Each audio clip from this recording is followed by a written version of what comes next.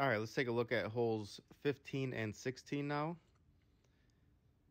We are going to be using 4 topspin with 2 left spin.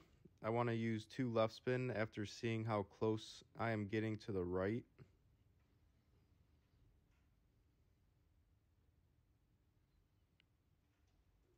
Adjustment here is plus 15% at max.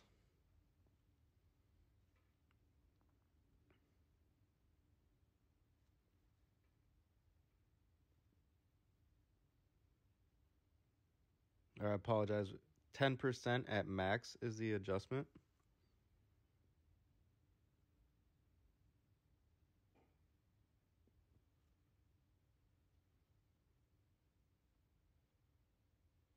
You'll see I get very close to that bunker, so let's use a little bit more left spin and stay away from there. Now for our second shot, we're going to be using 1 backspin with 3 left spin always. Unless you find the glitchy spot. If you find that glitchy spot, then obviously respin. And here I am offsetting left edge and going 0% at club.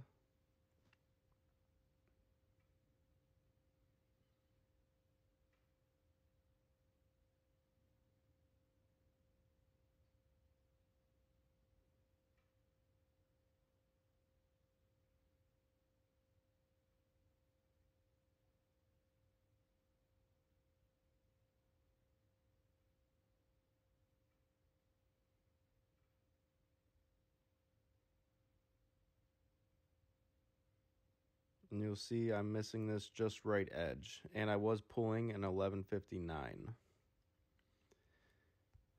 Now for hole 16, we are going to be using different topspins based on the wind. So use 2 right spin always. If you have a ball where you have 3, you could use 3 right spin.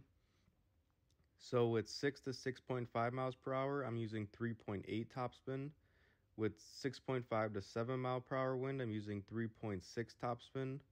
7 to 7.5 miles per hour wind, I'm using 3.4 topspin. And 8 miles per hour plus, I'm using 3 topspin.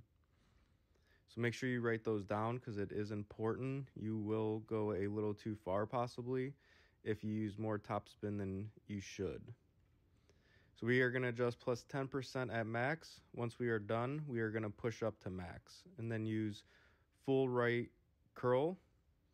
If you have an APOC 4 plus, I would recommend using that over an extra mile. Just make sure you reference the curl. And then also our landing position, look for our red ring to be touching the bunker and the yellow ring touching the rough.